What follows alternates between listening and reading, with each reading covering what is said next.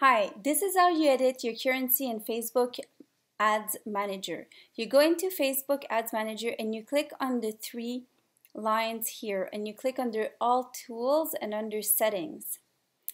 Now, keep in mind that you need to have paid your account. So if you have any outstanding payments, you will not see this option. So make sure you pay everything, and then you'll see change currency and you'll be able to choose a different currency and time zone.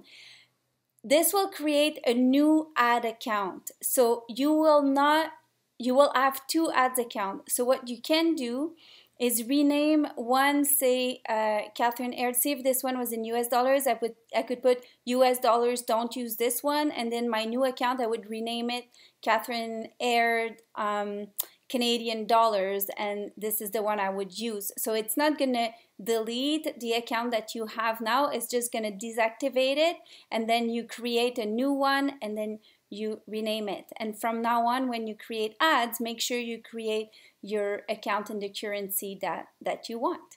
That's it. If you have any questions, please reach out to us on Facebook at Keep It Simple Social Media.